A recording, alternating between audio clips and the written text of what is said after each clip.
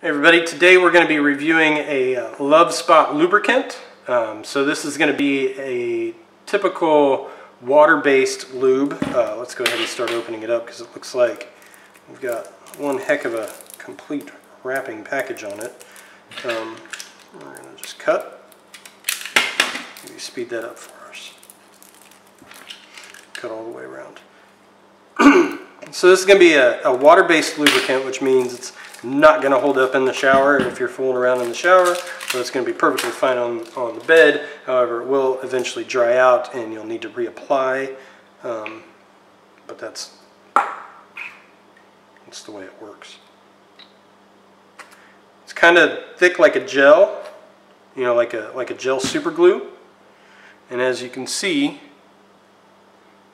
it is very wet, and a little bit goes a long way.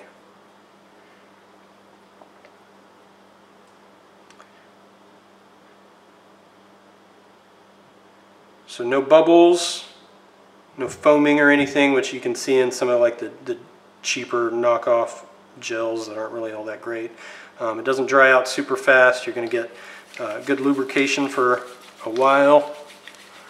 I'm not seeing any dryness or anything at this point, and it's definitely softening my skin, so that's pretty nice too.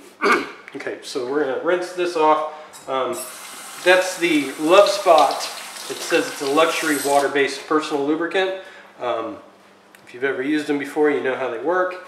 If you haven't, that's exactly how it works. You just spray a little bit on, and with the water-based, feel free to use more. You can continue to use more and apply as often as you need. That's going to be a little bit different than the oil-based, where you want to use just a little bit and then try only to reapply after, you know, a long time. The water-based ones, you reapply. You're generous with the amount and you reapply as often as needed. All right, so any questions, comments, make sure to ask. I'll get to them as soon as I can. Thanks for watching. We'll see you guys next time.